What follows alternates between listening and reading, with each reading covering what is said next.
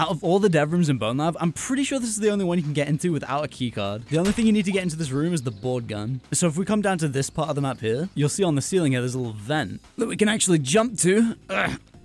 And pull off like so. Then take your board gun and make a big wooden board all the way from up there. And now you can just climb this board all the way up into the dev room. And if we go up to the doors, we can see, yep, still closed. No keycard needed.